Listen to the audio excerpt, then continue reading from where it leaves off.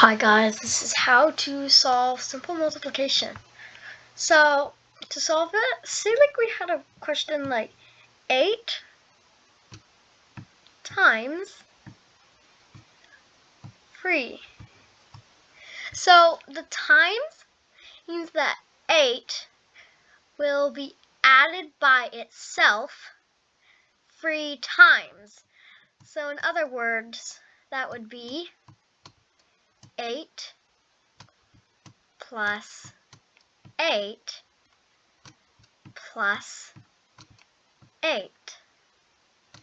And since that is equal to 24, that means that 8 times 3 is equal to 24, or 8 plus 8 plus 8. Let's do another example. 10 times 5. So another option is you can also add or do 5 times plus 5 plus 5 plus 5 10 times. So it'll be 5 plus 5 plus 5 plus 5 plus 5 plus 5 plus 5 plus 5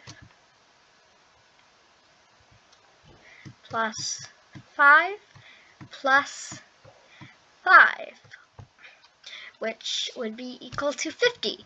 Or we could do 10 plus 10 plus 10 plus 10 plus 10, which would be equal to 50. So that means that the answer is, for 10 to the times 5 is 50.